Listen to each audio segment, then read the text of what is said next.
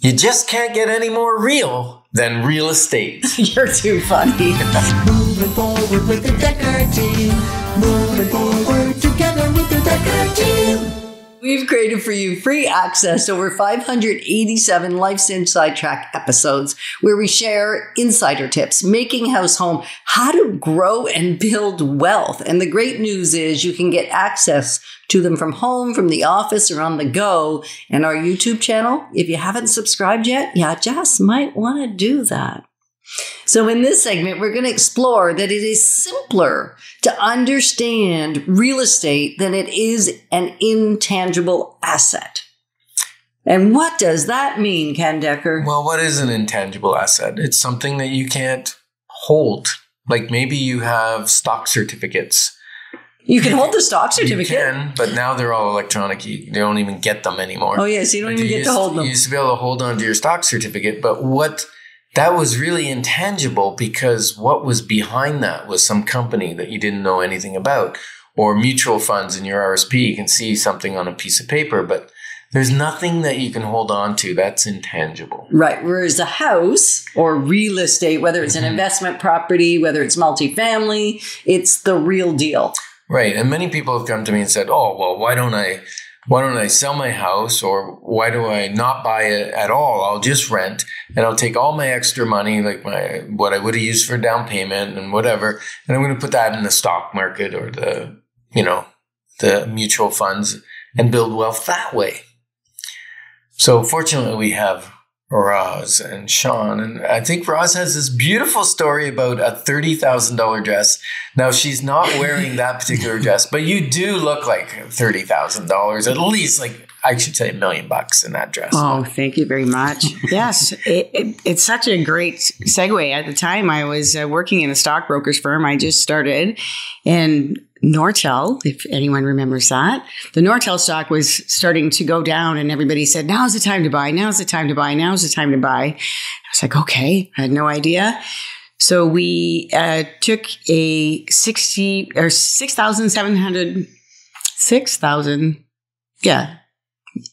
almost $7,000 credit card advance at 24.9% interest. Let's call it 25%. Let's say $7,000 at 25%. Yeah, to buy 100 shares of Nortel stock. Because how many shares? 100? 100 shares. Yeah, 100 shares.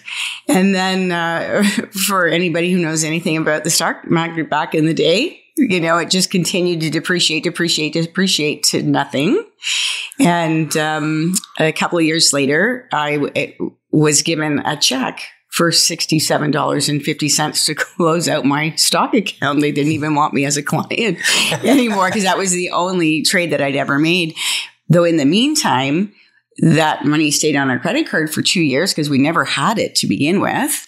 And then we consolidated it into a mortgage. So then we paid more interest on it. And then we ended up selling the house. So it was a closed mortgage. So we ended up paying huge penalties to pay off that mortgage. So in the end, that $67.50 check I bought a dress with, where the actual value was closer to $30,000. Yeah. The lost income or lost potential. The lost potential. I still have that dress. The interest that they paid. Yeah, it wasn't even lost potential. No. It was 100%. It cost you $30,000 to get that $67,000 check. What color was the dress, by the way?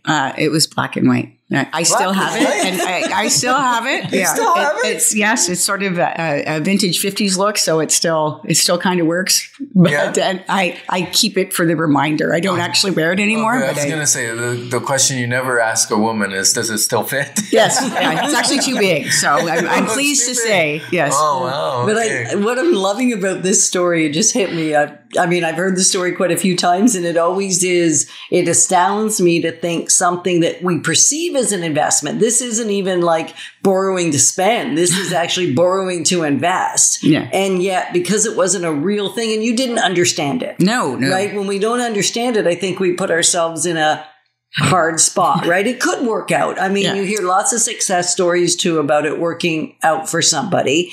And when you say it was black and white, I love this, that it's a very much a black and white thing.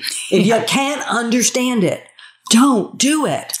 Yeah, the other interesting thing that I just got from the story is the way you leverage to buy that, which you thought was an investment, but the form of leveraging that you use, the highest interest rate, right?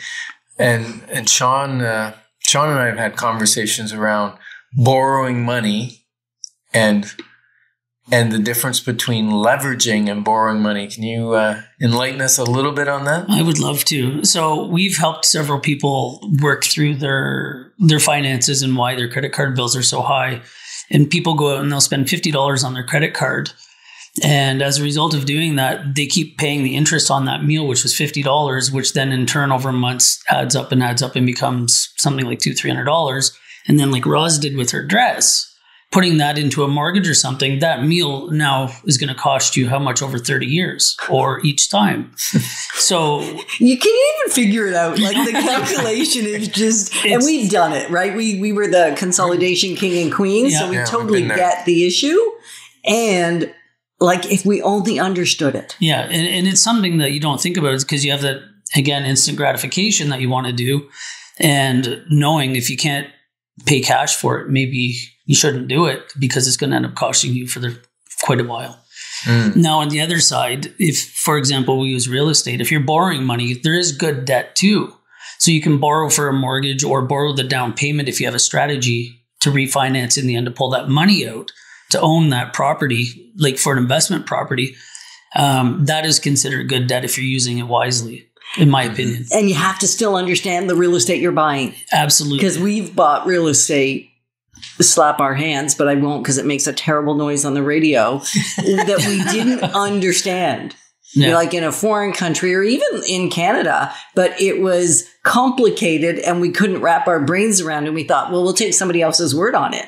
So I think this whole thing, real estate, simple to understand, but if you're not finding it simple to understand, make sure you understand it before you even borrow for good debt. Yeah. Speak with experts like yourselves, of course. Or yourselves. Thank you. Yeah. And to get the wise counsel. Right. Cool.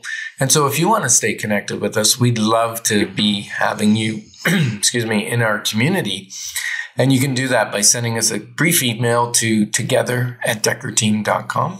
Okay. So the bottom line here is you want to think about where are you putting your money? And if you don't understand it, don't do it. Right? And what would you think is a way to get the understanding if you don't have it? I mean, you could read the wealth formula. That's where you guys started. Absolutely. We'll talk more about that, but that was the beginning of really your journey back to real estate. And for Sean, was it not your first journey into real estate? I believe it was. I mean, I always had it in the back of my mind. But in terms of actually owning any? To owning any, it got us there, yes. Yeah. Yes. That was the caveat in what we were doing to get there. Wow. Cool. Well, we've journeyed together for probably 6-7 years. 9. Oh, 9. Okay. December 2014. All right. 9 years. And of that, last 6 or so, you've been actually actively buying real estate. So we've gotten very close. So, and Oprah says this, that a home is a great investment. Why?